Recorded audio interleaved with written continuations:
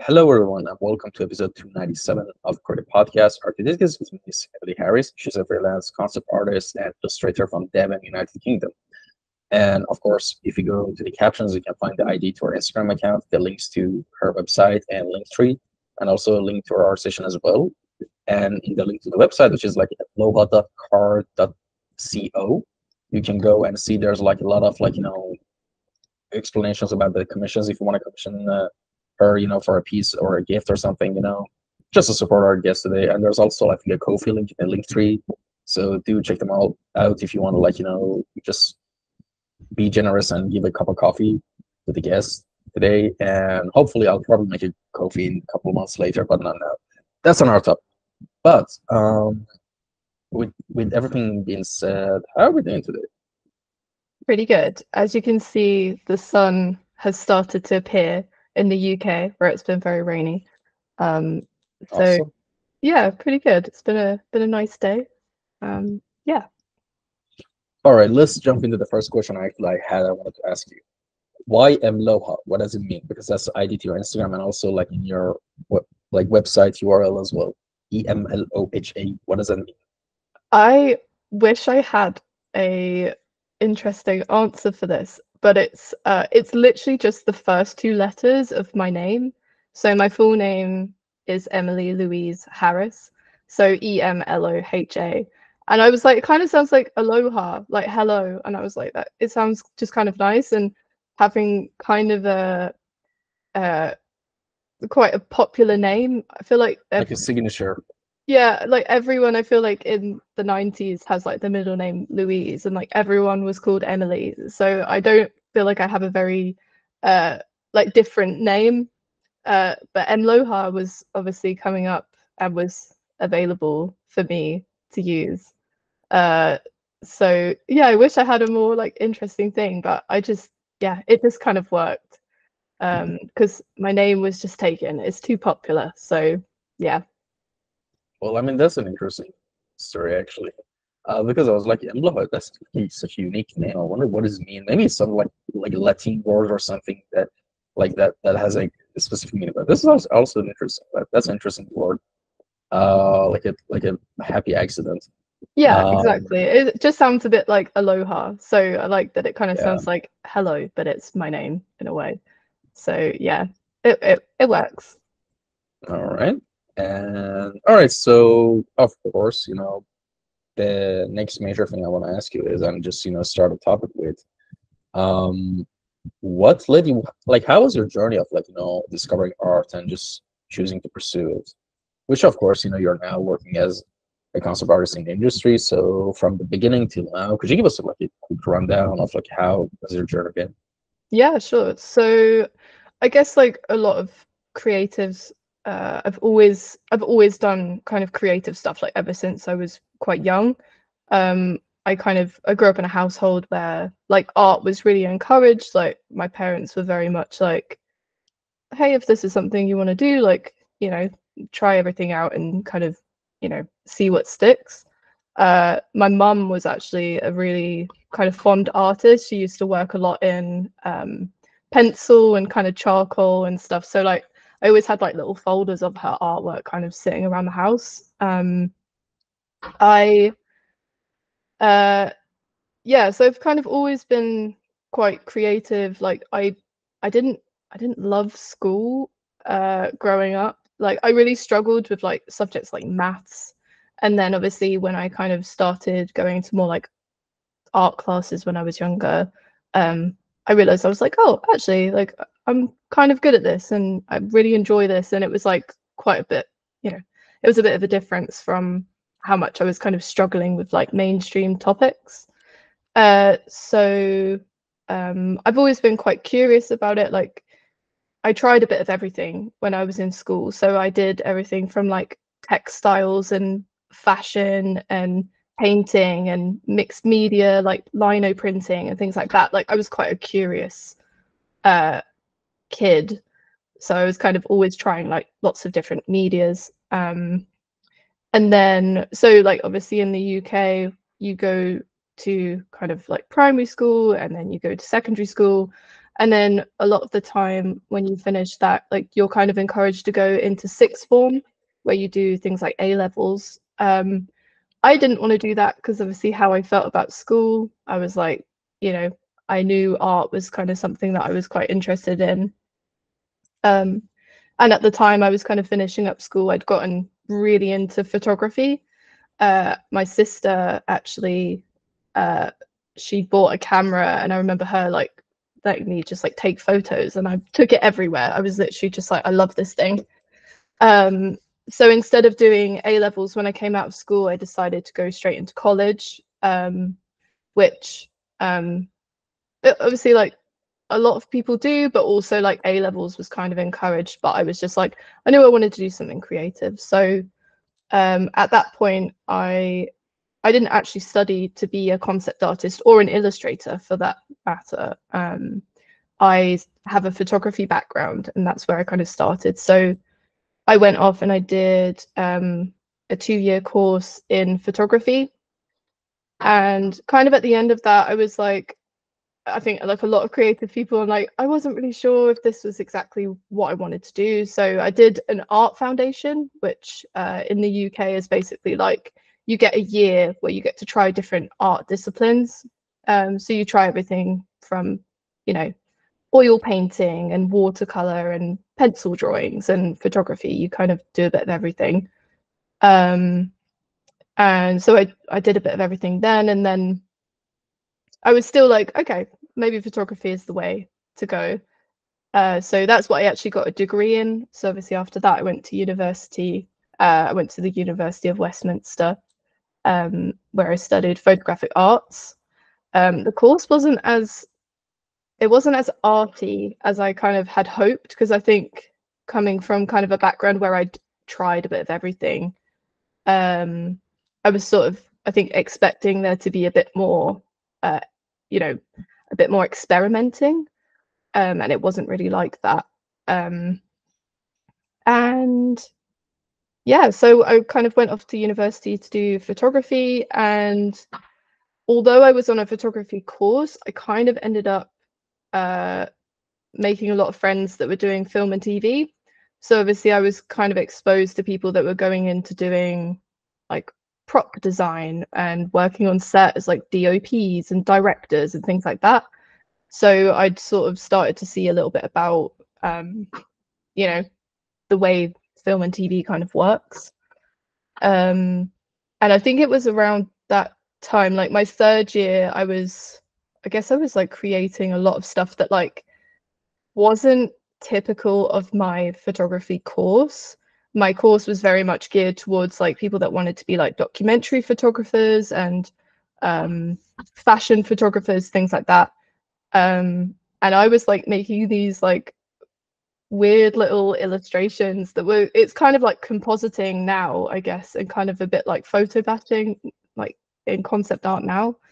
And my lecturers were a bit like, you're on a photography course, like why are you doing this? And I was like, well, I like it and I find it interesting, and you know, I've always loved stories and things like that, like and I think for a while I like wanted to go into doing film set photography, but it's super hard to get into unless you kind of know people, I guess, in the industry. But yeah, I'm kind of like, it's kind of a long story, I guess. But I then started sort of hearing about concept art. There was a guy that I knew at university, and his brother was a concept art for video games. And I mean, you get a lot of people that are like, you know, I grew up playing games and doing all of this, and I guess I wasn't really like that. I'm kind of a newer gamer, I guess. But I'd started playing games like Dishonored and Uncharted and The Last of Us, and you know, all of those like amazing games. And I kind of grew up playing Grand Theft Auto, like when I was way too young to do that, because my older brother was a bad influence in that sense. But yeah, so obviously this whole like concept art word kept kind of flowing about, and I was like, oh, this is kind of interesting, and it feels a bit like what I was kind of doing in photography. And I guess I just started being a bit like, oh my God, people do this for a job. Like, how do I do this? And I'm trying to think what happened like after that. I didn't get into concept art until a good few years later. Like I left university and I worked in retail for 5 years. So I was literally working as a shop assistant whilst trying to figure out what I wanted to do, because obviously photography wasn't kind of my way forward. Like I still enjoyed taking photos, but it just wasn't a career that, you know, was kind of happening for me.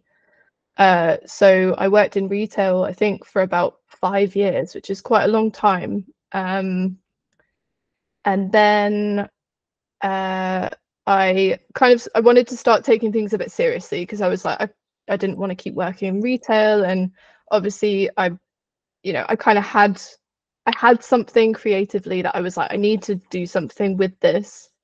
So it was kind of at that point that I was like, okay, I need to maybe start going to events, things like that, trying to figure out, you know, how people got into the industry. So in London, there's an event called Vertex.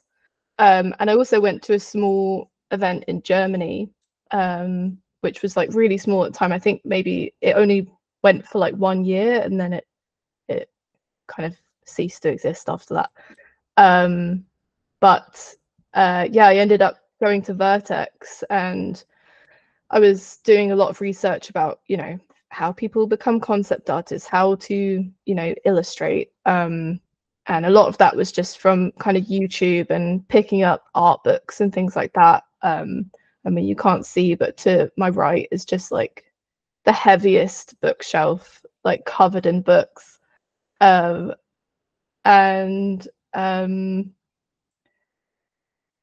yeah, so I ended up going to Vertex and obviously watching like all of these amazing talks.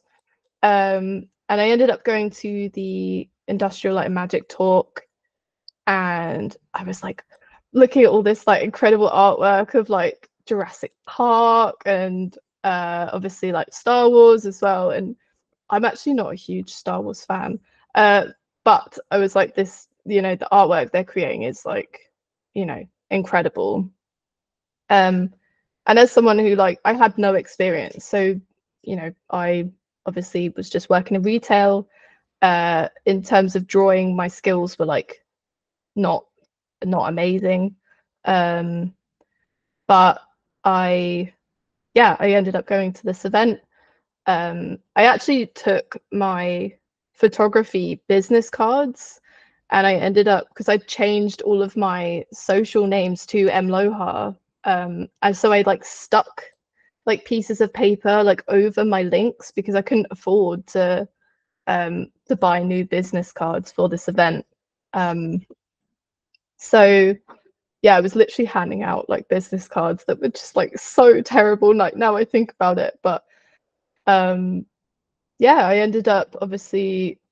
So I kind of briefly mentioned, but like I'm a bit of a nervous person, and I was quite shy like back in the day. So like the idea of like networking and things like that was just like no way. Like even the morning of Vertex, I was like, I'm not going. I was like, there's no way you're getting me to go on my own and meeting all of these like incredible artists. And like, yeah, I was like, I'm not doing it. But I was basically the last person to go up and say hi to the ILM guys. So obviously they'd already had a lot of people going up at this point, like showing them portfolios, and there was a lot of graduates obviously that go to these events and, you know, are kind of ready to start going into the industry. Like I didn't even have a portfolio, in all honesty, because it was kind of at the start where I was just like, what am I gonna do? You know, how do I do this? And I was the very last person to go up, and I remember just like going up, and I was super nervous, and I was just like, hi, I was like, my name's Emily, I've got an Instagram, like, can I show you some stuff? And they were super nice about it. Like they were super nice. And I ended up talking to the art director a little bit, and then kind of after the event he followed me on Instagram, and I mean, he just had so much time for me. And I ended up kind of, asking them a lot of questions about, what do I need to learn? What do I need to do to be able to, do this kind of professionally? And they were giving me a ton of advice about, ILM's quite a 3D heavy art department. So pretty much everyone works in 3D there. So they were like, can you start learning things like Maya? So basically in my spare time, I was just, I was learning Maya as much as I could on a tiny little MacBook Air that was struggling with just about everything that I was loading on it. But I was pretty consistently posting on Instagram at that point. I was posting stories, and he was kind of seeing it and being like, great work, keep going. And obviously for someone that had no experience, coming from nothing, and this massive art director that had worked on, Harry Potter, like, which, I grew up on Harry Potter. So like, I was like, oh man, I was like, I can't waste this opportunity. I have to like just keep pushing. So I was like working my retail job. I was doing like ridiculous shifts, and then coming back and working till like 2, 3 a.m. in the morning to like, try and learn how to be a concept artist. And yeah, I mean, a kind of long story short, but I ended up posting a lot of stuff, and he was like, we've got this kind of entry-level job coming up, which was an art assistant job. What do you think about applying for it? Like, do you feel like you're ready? And I was like, yeah, completely. And I totally wasn't. I got together my portfolio in probably about 2 weeks, and it was stress. But yeah, I pretty much went from, kind of having this like moment working in retail where it was like, it's time to do something, to kind of working in ILM and kind of like a 6-month kind of time window, which is a little bit ridiculous now I kind of look at it, but it's kind of one of those things that I was like so determined to make happen. So yeah, that's kind of a brief, but I say brief, it's yeah, that's kind of how I sort of got into the industry. So I obviously ended up having my interview at ILM, and I started out there as an art assistant. So I learned everything I know pretty much on the job. I obviously, the whole team was just like incredible mentors to me, but they could see that obviously I was quite passionate about it, and obviously had a little bit of potential there. So yeah, they basically taught me everything I know, and I was at ILM for about 4 years.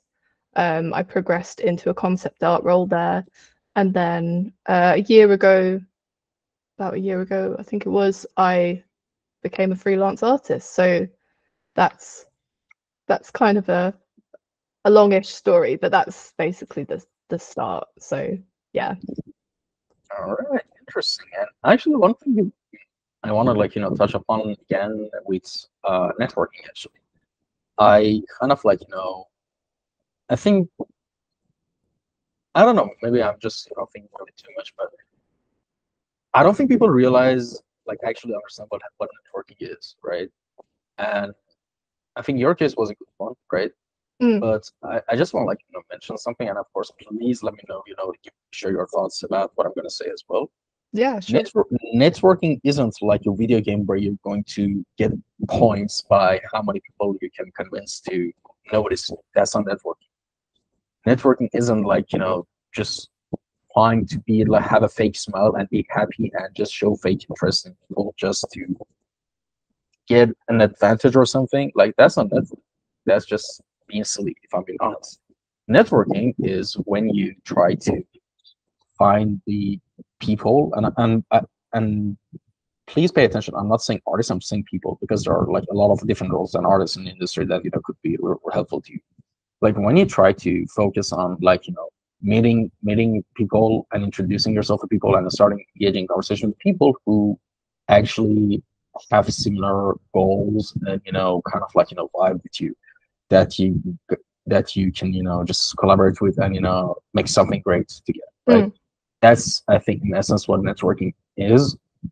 And the reason I kind of have a weird feeling about the concept of networking these days, I think it kind of stems from the kind of like a LinkedIn-ish corporate culture that has been present in society in general. And yeah, and here's the thing, and I know for a lot of people these are like no-brainers, but especially like you mentioned, you're a very anxious person, and I assume you're also like a pretty much introverted person, like if I'm not mistaken. And Yeah, I usually, mean, like I've grown a lot of confidence, I think, yeah, over the years that kind of I've done this, because you like talking about networking, like you're meeting these people and it's super intimidating. Like you're kind of like, these people are busy, like will they have time for me, like and as someone that has that little bit more anxiousness, I tend to kind of overthink it. But at the end of the day, everyone started from somewhere, right? So like some of the kind of biggest questions or like a lot of the times, like when people start conversations with me, they're kind of like, oh my god, sorry, I know you're like super busy. It's like, I know exactly where you were, right? So like a lot of artists, a lot of people that do this professionally, they have time a lot of the time for you. They want to share these stories, and I think that's also an important part of networking, right? So it's like not just about meeting people for work and for jobs. If you're a professional, then obviously that is more important. But if you're, kind of new to it, it's also just about hearing people's experiences and sharing that kind of knowledge, because I'm sure like when I was starting out, like I didn't know where to start, like I really didn't. Like I was coming from a completely different world. But yeah, that I guess that's yeah, I think it's important in a sense of just like hearing what people have to kind of say about, being an artist and creating art. And I know for me personally, like I'm always interested in hearing, what people are working on. And you know it, yeah, so sorry I interrupted you. It sounded like you no, had no, a no worries, no, point, no worries. but yeah. Yeah, I mean, I actually asked for your feedback, like, so that's fine, Yeah. but the thing is, I just wanted like, like emphasize on the topic, just for people who, because believe it or not, like a lot of people are really confused about how to actually socialize with people, which what I'm saying, it sounds weird, but it's true. Like a lot of people have problems with that because that's not, it's like a skill, like any other skill, right? Oh yeah, for And sure. and I just want to like, mention that to make it like break it down and, simplify it for those people, right? To just be yourself and try to find the people who match the style of work that you're doing, the way that you work, and just say, hi, hey, I like what you're doing, hey, and just start a conversation about work they're doing or you generally like.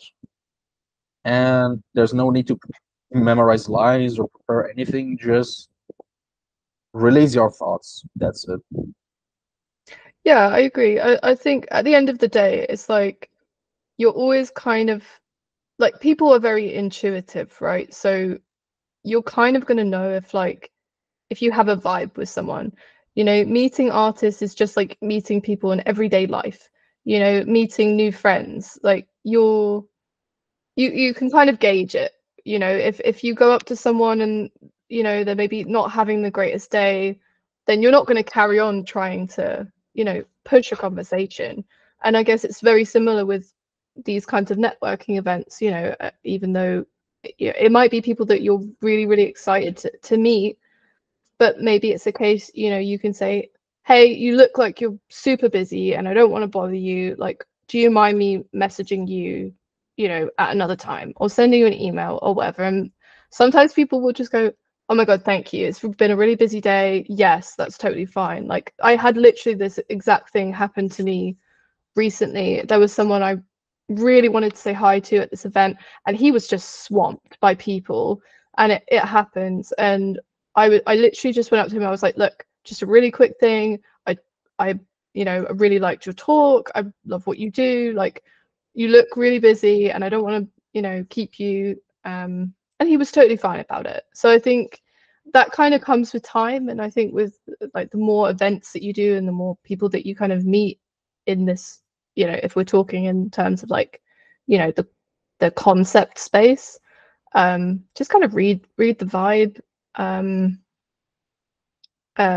Yeah, that would kind of be, I guess, my thought on that, because I've definitely been there where I've been a bit, I guess I'm a bit more reserved because I have that nature where I'm a bit like, oh my god, I really don't want to bother this person, you know. But yeah, like there is no harm in asking, you know, there's no harm in saying hi to someone. Like the worst thing they can do is say, sorry, I'm busy, or, you know, hopefully someone won't be rude. But yeah, the experience that I've tend to have is just, you know, quite positive. So yeah.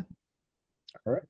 So I think those are some good pointers for anyone might be interested in that topic. But for now, let's move on to another topic that I'm actually interested to like ask. Basically, I think there's a pin post on your Instagram that you gave a brief introduction of yourself. You know, the one where there's a video you're like looking over like a canyon or something, and there's like Yeah. a wall of pillar of text on the left side. And one particular thing that's really caught my eye was like, and I think you mentioned this in the introduction of this podcast as well.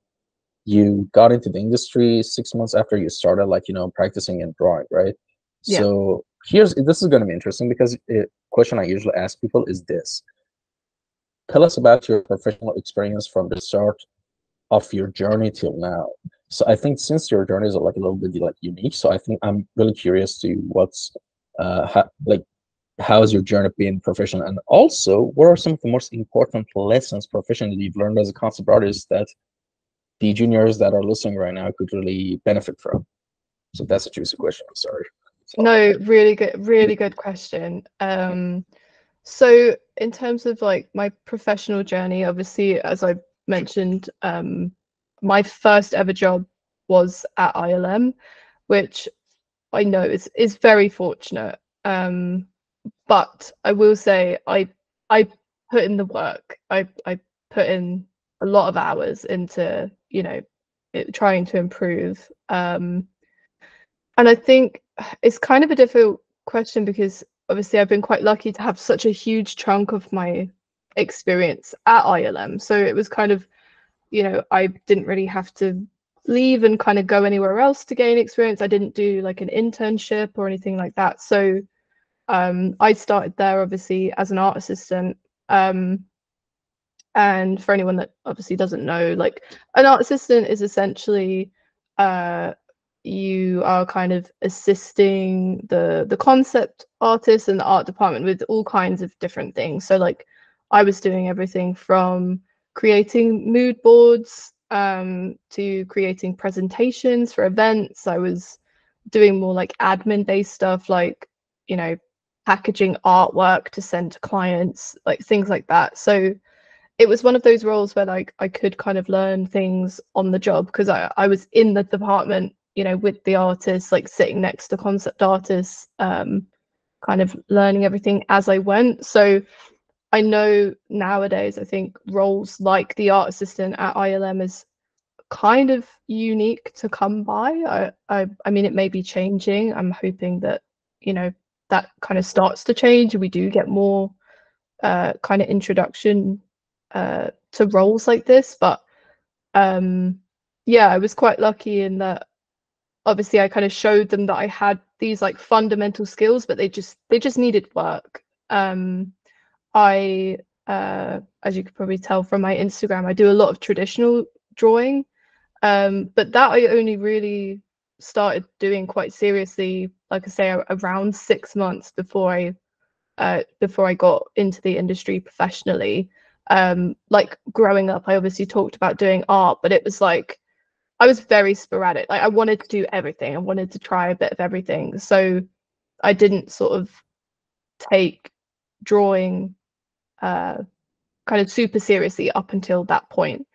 And one thing that, you know, I guess kind of set me apart is that I had those traditional skills. I, you know, even though it wasn't the best, I was drawing in sketchbooks and, you know, I actually took sketchbooks to my interview because obviously I didn't have a huge concept art portfolio. So I kind of took everything that I had. I even took photography, which wasn't relevant to the role at all. But I was just like, this is kind of what I can do. Like, how can I, you know, transfer these skills? So yeah, so I was an art assistant for about three years until I was then obviously promoted into a concept art role. But you know, I obviously don't want to talk about it like kind of too much, but obviously the industry and the strikes and stuff, like unfortunately my role was made redundant, so I had to leave ILM about a year ago. But you know, I've always wanted to work in video games. Like video games is like, it has my heart and soul, you know. I just love it. So obviously that experience at ILM was super crucial for me, just figuring out kind of what I wanted to do next. And it was a very interesting time, obviously, to become a freelance artist, especially as I'd never done it before. Like basically my whole career has just been me figuring things out for the first time, and kind of winging it, like kind of working it out as I go along. Yeah, that's kind of how it sort of worked out for me, really. But yeah, it's so far that's kind of a little bit of like the professional journey. So you had a follow-up question with that. I feel like I've waffled, and you had. Yes, the question was like, what are some of the most important tips Oh or yes, yeah. lessons you can tell the juniors who might, also want to get into the industry that's from your point of view that you learned? Yeah, so obviously I'm going to kind of just start this by saying, like, I know everyone's journey is going to be different, and mine was obviously quite different to maybe what it would be like now. But my biggest thing would just be like, don't be afraid to ask. Don't be afraid to ask, whether it's just for help, for tips, for I don't know, for someone to have a look at a piece that you're working on, even if it's just early days. Like, don't be afraid of sharing, because I was very much like that. I was very much like, I'm going to keep my work to myself. Like, no one should see it, but it's not, you know, collaboration is like, you know, one of the most important things of being an artist, and like sharing our work. And that's literally one of the things that I like tried to do like straight away. As soon as I joined ILM, I was just like, okay, if I need help, I'm new to this, I'm not going to sit in silence, I'm not going to struggle, and I'm just going to ask. And I think that's like such an important thing, to just be okay with not knowing how to do something. Like, especially if you're new or you're junior, like it's totally okay for you not to know how something works or how to do something. Like, especially, you know, software nowadays is like, it's not easy, it's not easy to learn, you know. But yeah, I mean, it's obviously it's, I don't know kind of how things are going to be sort of moving forward for junior positions, but I hope it kind of levels out, and that, you know, people can just keep making cool artwork, and, you know, and show that. And, you know, as long as you're determined, I think that can go a really long way. But yeah, don't be afraid to ask for help. That's my biggest tip. Right, those are some fantastic, some advice. And you mentioned, like, you just, no matter what, you wanted to be involved with video games. But now here's my question: what are some of your favorite video games of all time? Like, that's one question, and the other question is, what video games are you currently playing? Oh, okay. So I'm kind of I might have mentioned it, but I'm like kind of a new gamer. Like, you know, a lot of people grew up playing all sorts of different games. But favorite games of all time. I mean, I'm a Wild West gal at heart. So Red Dead, of course, amazing. I like, basically Naughty Dog is like kind of part of the reason I became a concept artist, you know, because I obviously saw the work of people like John Sweeney and Ashley Swadowski, and I was just like, damn, these guys are cool. So, you know, The Last of Us, Uncharted. I actually love Uncharted 2. Like, that it's an amazing game. I'm like looking over at my art books. I'm like, wow. I like Dishonored too as well. Like Arcane, they make incredible games. So I'd say those ones are probably up there for me. And I'm trying to think what other games. In terms of what I'm currently playing now, I've been trying to make my way through Baldur's Gate. I'm a huge fantasy like D&D fan. So when Baldur's Gate came out, I was like, oh my gosh. But I spend like 4 hours in the character creator. This is like my work's obviously quite character heavy. So I'm like, this is an amazing game, but also terrible for someone like me because I just want to sit for like 4 hours and just like make characters and then I don't actually get anywhere. But tell me about it, Jesus. Yeah. Yeah. But I'm literally eyeing up at the moment. I want to get Hades 2 because Hades is 10 out of 10. Amazing. Yeah. So Hades 2 is on my list. But yes. Can I make a suggestion? This is my suggestion. Of course, you can do whatever you want, but let Hades 2 get to full release because it's currently in early access right? Yeah.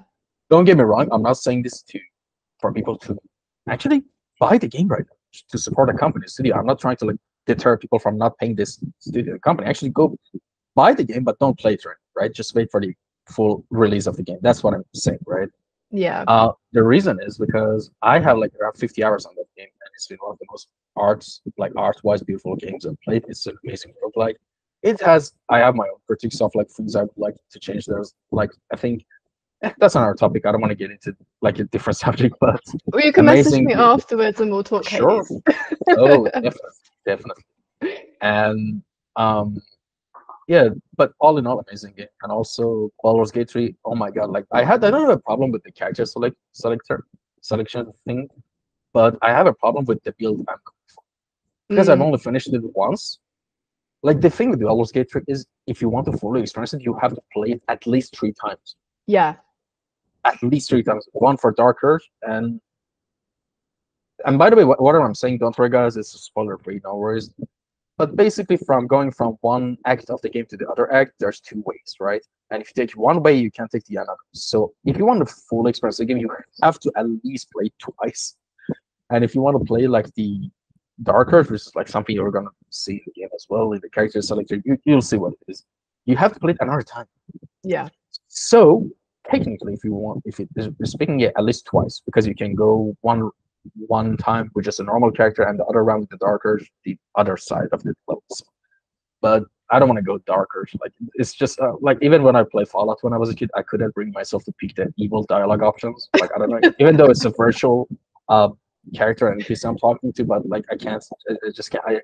It can't be mean. Like see, I'm an absolute chaos player. Like same. I've been playing through Disco Elysium again with my partner. Like so. Literally the first ever playthrough I did, I was just like at every point I can maybe I shouldn't say this, but I was like at every point I can take drugs. Fine. I was like I want to take drugs, and that was basically. Oh wait, no, I thought you were gonna say. Wait, I was gonna say like swear words or something. In Disco Elysium, not in real life. In game, guys, in game. Spotify, please don't nuke my podcast. Oh god. All right, no worries. In Disco Elysium. Yeah, I tried to pick every chaotic like option that I possibly could, and it I mean we just literally killed the guy in literally the first like 10 minutes, so that was also interesting. So technically I'm on a 3rd playthrough of Disco Elysium now. Oh, you know what I hate about these games? They're really good, but for me, like because these aren't like normal games. These aren't like fast food games. I think games like Valorant, League of Legends, these all like games are like fast food. They're like a Big Mac and fries and a Coke, right? Yeah. But the games like Disco Elysium, Baldur's Gate, they're like those deluxe rare Wagyu steak with a side of wine. Like they're just meals you need to enjoy. You can't rush through them. And the thing is, I usually when I play one of these games, when I want to replay them, I feel a huge sense of guilt that I'm wasting my time, and I have better things to do than just replaying the game that I already played. So it's really hard for me to get myself to play it for a second time. You know what I mean? Like I've Yeah. already finished Baldur's Gate 3 once, this Coliseum once, and I've always wanted to like play them with a different set of builds. And it's kind of funny, like about this Coliseum actually. Like, I don't know which build he went, but I went for the emotional cop, like the guy who's more the detective that's more empathetic and is more emotional side. Like Yeah. that's personally who I am. And suddenly the monologue inside me said something that really caught me off guard. Like it started making fun of me and insulting me for being a sorry cop because I keep saying sorry to everyone. Like I don't know, I was drunk. But I had amnesia. Like of course I'm gonna say sorry to people who call me Yeah, that. I want to. exactly. Like why roasting me mid game? Jeez, let me enjoy this thing. Like My no, favorite thing is just like, oh, sorry, I'm going really off topic, but like the point where you can like aggressively eat that guy's sandwich. And there's like the two guys that are playing, what do yeah. they call it? And you can like throw the ball off into the water, and Oh yeah. you can like pester him to like eat his sandwich. And every time I do it, because I'm like, give me a bite of that sandwich. Like it's just, can you imagine? I always think when I'm playing these games, like, can you imagine if in real life, like you were just eating something and someone aggressively came up and wanted to like eat your sandwich? And that to me just, yeah. Yeah. Anyways. It's kind of unhinged. Yeah. Yeah, but anyway, like those games are like amazing pieces of work that I highly recommend everyone to play them. Like Hades is amazing, and Disco and Baldur's Gate 3, like these are just like these are like gourmet games. Like that's what I'm trying Yeah. to say, right? And you shouldn't rush through it. Don't save scum. I am guilty of save scumming in both Baldur's Gate 3 and Disco Elysium. I know it sucks. You might not get the result you want, so you want to reload to get the other result, but don't save scum. That's not how you should experience the game. And the thing Yeah. is, actually, recently in a summer sale of Steam, I bought Witcher 3 for the first time. I've never played any of the Witcher games, which I know sounds insane for me, right? And I bought it for 2.5 USD, which was insane, right? Yeah, insane. Steam sales are literally the best. Like, Yeah, I spent a lot of money on Steam sales. Not a lot of money, but for my standards, yeah, a lot of money because I got a lot of games done. But the thing is with The Witcher 3, like there are like points in the game where you make some decisions that are irreversible, right? mm, And this time when I played Witcher 3, I was like, when I'm playing this game, I'm not gonna save scum or do anything. Which truth be told, I only did it once. But there were parts of the game where I was shocked. Like the game has been written so well that I was actually attached to the characters, you know. And by the end of it, when I got my own ending, because it has three main endings, I was actually kind of like impressed but also devastated because mm, and the game only is able to achieve that when the writing is really good, right? yeah, And exactly. and the thing is, you don't really see that in a lot of games these days, you know. And also there was another game I wanted to play that I haven't played actually is Red Dead Redemption 2. You mentioned. I played it in the beginning of January. I played it for an hour, but I was busy in a lot of other stuff in my life, so I deleted it. I was like, all right, I'm gonna play this because I want to enjoy it. I can't rush to work. That's right. And a couple of days ago, I reinstalled it and I played for like a couple of hours. But then, truth be told, because of the summer, I deleted it again because my gaming laptop heats up real fast, right? And it's a laptop, like it's not like a case or a console or something that can't disperse heat well. And in the summers in Istanbul, believe it or not, even the heat from your laptop, people probably are thinking I'm crazy, but even the heat from laptop it has a lot of difference on you, like in the room you're sitting, because of Oh, I no, I get it completely. Yeah. how hot it gets. And I deleted it to enjoy it when I like get to a time where the weather is nice, I have some free time and I can actually enjoy the game, right? And yeah, I'm probably going to do all the side quests as well because like I really like to be honest, even for those two other games, like basically in every game, I rush towards all the games. I don't know, I just rush through it like it's a checklist I have to do. I'm like a massive completionist. So like I'm that person that will go to like every corner of the map and pick up everything. It's like it's it's a bit of a curse to be honest, because I feel like games take me like twice as long, and like someone will be like, okay, have you played this bit yet? And I'm like, no, because I've just been walking around like looking at how beautiful everything is, and they're like, oh my god, please just like hurry up and play it. But I'm like, no, but someone's put in like so much love and like to this part of the game, like I'm that person literally. But yeah, Red Dead 2 is incredible. Yeah, amazing. Yeah, and the thing is actually like about that, I also always like when I play a game, I'm like a virtual tourist. I take like hundreds of screenshots whenever I'm playing any game, right? Because of different things, textures, like different compositions, like anything I like about the art in the game, I always take these screenshots, obviously. Yeah. And I always appreciate when developers put in a tool in the game where you can just free roam the camera and take pictures. I always love that.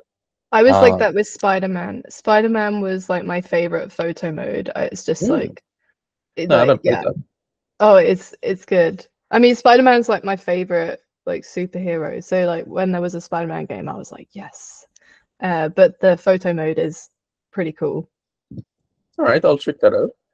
And the thing is, at the same time, like the reason I'm not a completionist anymore, I used to be when I was a kid, when I was younger, because I always have this constant 24/7 non-stop sense of guilt that I always have to get to the things I need to do, like Mm, do tutorials and stuff like that. Do and as someone who's like really into video games and I want to like be in the video game industry for a long time, whenever I play games, I don't usually enjoy them. I try to study them. Like I'm always like playing the games as like a case study. I'm just studying this game, how everything is, the mechanics are, the story is, the graphics are. That's why I always take screenshots. So I don't really sit down to do all the side quests and everything and collect all the collectibles. I just do them to go through it so I can have a sense and the perspective of the fans who enjoy that game. Like mm. I even played Half-Life 1 and 2 recently, like a month ago, because I've never played those and I know they were revolutionary games for their time. And I think, for anyone who's in the industry, they should I think I probably should make a list of games that I think everyone should play regardless of what genre you like. Yeah, And maybe 100%. maybe someone has done that already. 100% someone. A lot of people made this list, but I think there are like certain games that no matter what, you should play them to get a sense of how everything I is. would love to see that list, honestly, because as I Uh, say, like I'm kind of a new, I guess newer like gamer in the sense that like I play games more frequently now. Like, I mean, like I mentioned, like I grew up playing Grand Theft Auto like way before I should have. Uh, but yeah, I'm very much like that now. Like when I played Uncharted, it was actually over a kind of couple week break, and I was like, I have to start at the first one. Like, even though how old it kind of is now, I was like, I'm gonna start with the first one, and like the it was so much harder to play like before I got to obviously like the end one, but I'm so glad that I did that just to have like the full experience. So by the time you get, to like the final game, like you've experienced, the whole story of it. And yeah, I would love to, I have so many games that I just want to like make my way through. I Um can actually send you a list after the podcast if you want, but oh my god, please, yeah, please do. will do. And the thing is, there are like certain, like it's not about the games, it's about genres as well. Like for example, for me recently, I tried like I've only played Dark Souls 3 for a bit, but I never Mm, like got into it.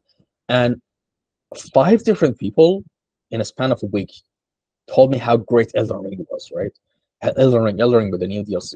And I yeah. caved in. I bought it for $28 because it went on sale, right? I didn't buy the DLC, of course, right? Not yet, because I was never into Souls-like games. And I know a lot of people in the comments just are gonna write a skill issue for me. That's fine, like fair enough. But the game genre is not for me. I gave it a good shot. Like I Mm, played like an hour or something. It's just and let me explain to you. For me, like if you want to get good at Elden Ring, the, you can only get good. You can only get good at the game in the context of the mechanics of it. And now, what I mean by that is, like, in order to progress, you just all right, go find an enemy, die 100 times. In each iteration, you have to learn every mechanic and movement pattern until it becomes like second nature to you. That's it. So yeah. what it means is basically you need to put in a lot of time into it to develop the skill. I get that. I get the philosophy behind it, and I know why it's so popular and art, the lore, everything mixing together makes it like an amazing. And especially because Elden Ring is also open world Souls like, so that adds to the charm. and fun of it. But for me, like I like games where there are multiple aspects and ways to accomplish a task. You're not limited to something. Yeah. And I know, and I hope I'm getting my meaning, conveying my meaning well. Uh, like for example, let me give an example, right? Maybe this might sound like a really bad comparison, but in a sense of mechanical of the game design. Like for example, in Valorant, right? It's a shooter, right? It's an FPS. It has nothing similar to Elden Ring, of course, but look at it in the context. In the context of a shooter, right? If you even if you don't have good aim, if you use timing, tactic, strategy, your abilities, even if you have really bad aim, you can outsmart your opponents and Yeah. win. It's like those games where there is something for everyone. So I understand what you mean with those kinds of games. I mean, like I've always wanted to play Bloodborne. Like that's kind of the game that's always like appealed to me in terms of From Software. Like I love horror. Like I'm a big horror fan. So yeah, Bloodborne's like always been on my list. But I kind of know what you mean. It's like there's a part of me that like would be totally okay with just like exploring and like occasionally fighting someone, but like the fact that obviously you have to like progress through like these people that like are just insanely hard. I'm just like, you know, Like I mean, I'm sorry to interrupt, by the way. I just no, remembered you like another great example. I just remembered, like for example, in the game Valheim, right? There are a lot of ways to become strong, right? Every enemy type has different weaknesses and strengths. But for example, for boss fights, right? Mm. Like in the one of the third boss fight is like a huge jellyfin in a swamp, right? And it's really hard, for everyone who's specifically like trying to get to the level and getting to equipment and everything to get to kill the boss. Oh, no worries. Sorry, my So alarm. Go. no worries. And hope that alarm is not for anything important. Hopefully. No, it's totally fine. Sorry All about right. that. So here's the thing. Like there's a lot of ways to kill that monster, but with your creativity, you can come up with a lot of ways to defeat that enemy, right? And I'm sure you can do that in Elden Ring as well. Like there are like crazy people with different metas that come up, with all this stuff. But Yeah. he, but the meta, for example, in Wildheim, if you can just think it at first, you don't need to have a lot of like game experience. You can just cheese the boss or just find a way, even if you're not don't have the good aim or good timing, because timing is very important in Valheim as well. You need to dodge, parry, stuff like Mm. that. You can kind of counter the lack of that reflex. You know what I mean? I like games like that. Yeah. And and of course, everyone has different tastes and everything, but that's my case. Like for example, Elden Ring, when I started the game, I knew I was gonna be like in for a ride. Like I knew it wasn't gonna be easy, and I was like fully dedicated to go for it. Of course, the first boss enemy that appeared, I died. Then it throws you in the tutorial pit. You get out of it. You defeat the tutorial boss, and finally enter the open world of Elden Ring. You played Elden Ring, right? Have I played Elden Ring? Yeah. I tried. Same as me. Hell yeah, high five. I tried. So here's the But the thing. thing What is I happened? love the world. Like the world is just so beautiful. Like they just Same. have like I love creature design, like character design, like and they do it so well. But I just get so angry. Yeah. And by the way, oh, I just remembered something. I'm actually wrong. In the Souls-like game, you can also choose and find a lot of ways to defeat the monsters. It's not just like being limited to a context. I just remembered because no, I'm not gonna spoil this, but basically there are ways to cheese the boss in a smart ways as well. So I need to mention that as well to just so I'm not ignorant about this. But it's just not my cup of tea, guys. You guys enjoy it. But the thing is, like in the beginning when I got to the world in Elden Ring, it opens the door and you see the big tree thing and the guy Mm, with the bouquet of roses in the beginning, the knight that greets you. And oh my god, that knight was being kind of a jerk and just called me maidenless, and I took that personally. So what I did was I hit him with a sword, and that was my biggest mistake. Um, the guy killed me with a bouquet of roses, bashed me in the head with it, and killed me. And I knew that I need to collect the souls or whatever I had when I die, and I tried to do it because I died near him. I mm. respawned near him. He killed me Yeah, again. yeah. So I lost everything. So so for I'm not kidding. For 7, 8 times, I just tried to run away from him. Mm. kept chasing me and killing me. Like, dude, I'm not the one who called and made of this. Like, I said, but chill. And when I ran away, there was this guy with a huge like horse riding, and I was like, huh, how the hell am I supposed to kill this guy? So I just started to initiate the combat. And I was like, all right, here's the thing. I need to at least play this like 200 times to pass this. Just give me my money back. And I did that. I refunded it because I knew I wasn't like gonna. It's just something like cup of tea. I don't know, you know. Yeah, But no, I give it a completely. try to understand, like, you know, because understanding the concept of the game and why it's so popular is not that, you know. But I There don't is there is a game I wanted to recommend actually. Like, I mean, people go probably on. go, "What? That's such a weird suggestion." But have you seen a game called Death's Door? No, let me check it right now. Okay, so it was kind of penned as like a small like indie kind of Souls-like game. Mhm. And like I would recommend it. Like if you want to kind of have something kind of fun to play Oh, that's the art looks beautiful. it's gorgeous. You play as like a little crow, which is super cute.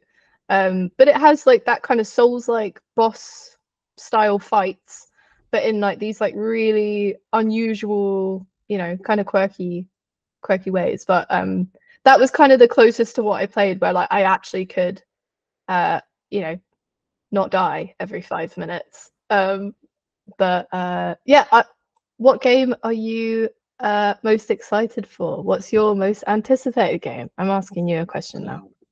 All right, all right. That now that's an interesting question. Oh, an hard one at that. Uh, damn, that's I got stung like by that question because there's so many games that I'm looking forward to.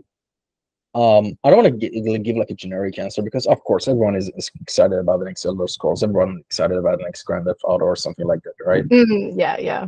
Uh, but I guess I'm really excited about the next patch of this indie game called Fear and Hunger, the Fear and Hunger 2. Like it's a, like an amazing cult classic game, and it's like an indie horror game. I recommend it by the way if you're into horror. And I'm gonna write this down. no worries, I'm gonna definitely prepare a list after the episode, so I won't give it. Yeah, literally, we'll talk Yeah, games. Oh, okay, okay.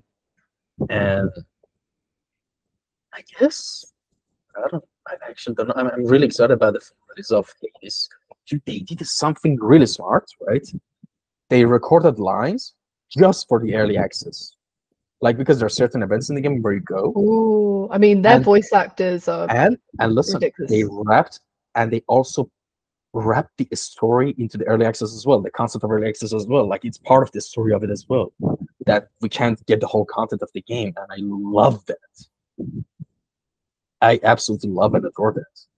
And also the voice actor of the like the Hecate, the person who's you're gonna say this is not a spoiler, right? It's one of the main characters, is also the same voice actor as the narrator in Baldur's Gate 3. So like anytime I hear her speak or dialects, I'm like, oh, it's the narrator from Baldur's Gate 3.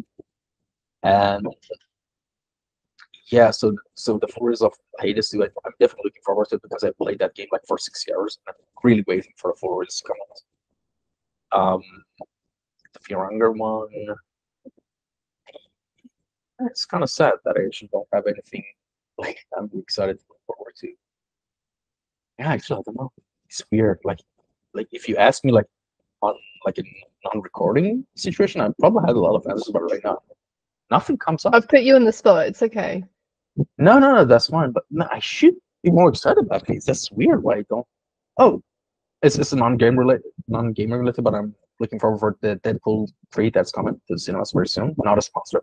I wish I was sponsored by them, but um, yeah, it comes out in 9 days later in Turkey. I don't know when it comes there.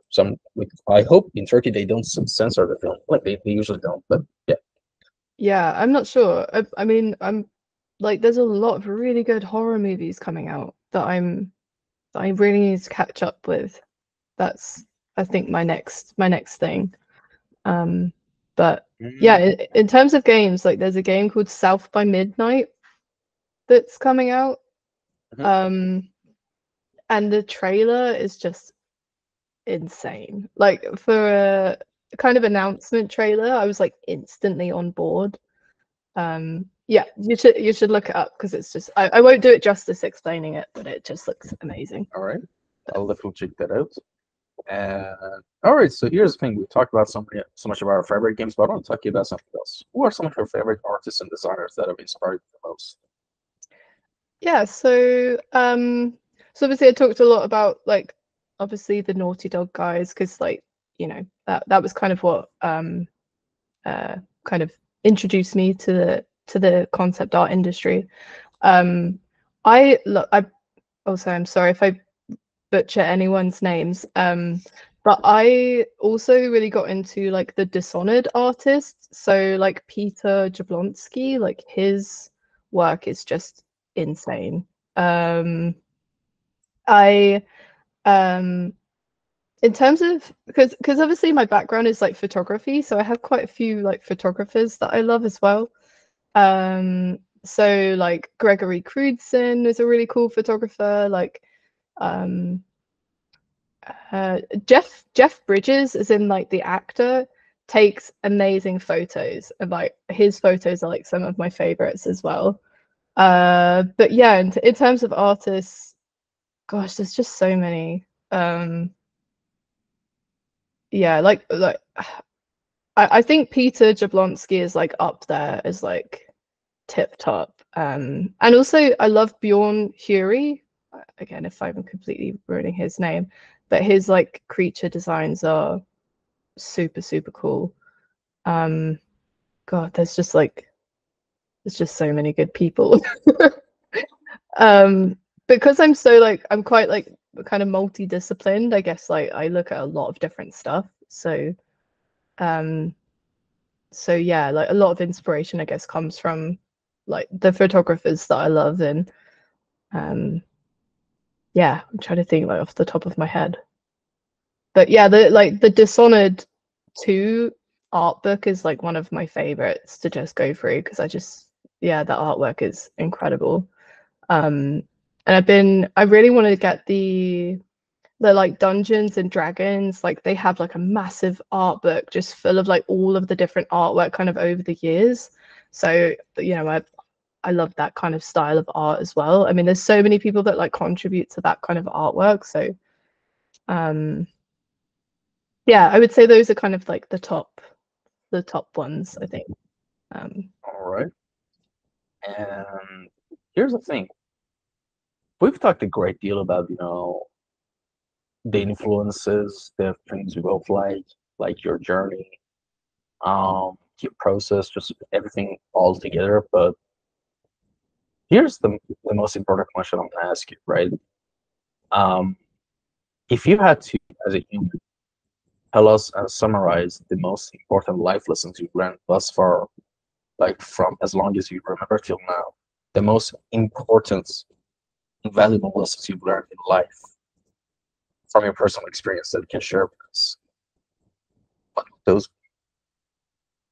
Ooh, ooh, ooh. I think I'm like trying to think of this from like the perspective of like what would young Emily want to hear? What would like young Emily be thinking like if I could give her some like wisdom now? Um If you could save her a lot of like anxiety and stress and like save her a lot of time by just saying like your most valuable tips or words of wisdom. I think I think I would just say like don't be afraid to like just do that thing. Just whatever it is, whether it's, a new hobby or, you know, buying that sketchbook that's maybe slightly like too expensive, or like, going and meeting that person that's invited you along to like an event or something like that. I think my advice would be just say yes and just do it, and like just remember like, what's the you know what's the worst that could come of this, because I feel like some of my kind of most amazing things have often come from me just going, okay, I'll do it, you know. And I think the things that, I mean, this is probably going to sound really corny, but I feel like the things that like scare us the most and probably make us the most anxious are the things that kind of have like the biggest rewards, right? So like, you know, I feel like all of the really cool experiences I've had personally have always come from the things that I've been like, oh no, like I don't know if I want to do this or if I should do this. And then I've just said yes anyways and been like, I'm glad I did that, you know? So I think, yeah, I think don't be afraid to just like go head first, just jump straight into something. Like the worst that can happen is you don't like it and you can step away. Take the leap. Yeah, exactly. Um, yeah, maybe that would be my answer. It's just, Awesome. yeah. Funny that you mentioned that, because there's a whole movie starring Jim Carrey about this whole subject. It's called Yes Man, I think. It was from 2010. I watched it when I was a kid. And there's also a YouTube channel dedicated to this whole concept called Yes Theory, actually. I watched one of their episodes, actually. They went to Bulgaria. It was a wicked, they had interesting concepts of format of content creation. I actually liked it. They're quite popular. I didn't know that. But not to get sidetracked again, we have reached the end of the podcast, the end of the episode. Thank you so much for taking the time out of your schedule and joining us. Where can people contact you if they had any comments or questions or just anything? I'm always on Instagram and LinkedIn are kind of probably the best places. I can, yeah, I'll can answer questions there. So All right. There we have it, folks. Thank you so much for listening and tuning in. And just leave a comment down below if you have any suggestions or comments, just anything. You know the whole drill, you know. But just one very important thing I need to mention. I'm going to say this episode, I'm going to say in the next couple of episodes again. Episode 300 is the last episode I'll record in a while. Like, I'll probably be back to recording episodes maybe late summer or late October. I don't know, because as I mentioned a couple of past episodes already, I think if for those who have been listening, I'm relocating from Turkey to Netherlands soon. So yeah, I'm going to start university, like trying to adapt to the dormitory life, get a job. So I'm going to be super busy, right? But that might be bad news. But the good news is I have like some budget set up, and I'm going to spend some good money on webcam and microphones. So sure, there will be a delay in the episodes, but at least the quality will be much higher after episode 300, of course. But with that being said, again, thank you again for coming by, and thank you anyone who tuned in. I enjoyed thank the you next for episode. having me. Yeah. Oh, my pleasure. Till next episode, take care, stay safe, and we will be continuing our conversation about the games after this recording. So you guys enjoy your days, nights, or evenings, and we'll enjoy ours as well. Bye bye.